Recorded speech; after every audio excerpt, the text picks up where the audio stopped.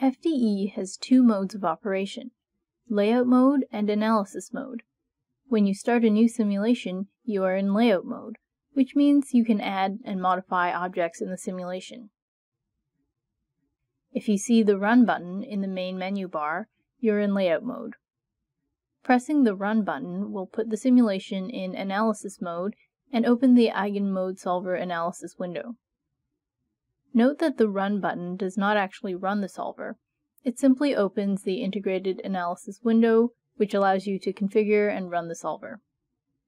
Running the EigenSolver, for example by clicking the Calculate Modes button in the Modal Analysis tab, will also switch the state from layout to analysis mode. In analysis mode, you cannot modify object properties. If you attempt to edit an object, a reminder like this will be displayed in the Edit window. To switch back to layout mode, simply click on the Switch to Layout Mode button here, or click on the Layout button in the main menu. After finding modes, modes will be listed in the Data Analysis group, which is the child of the FDE object. The mode data is saved with the simulation file.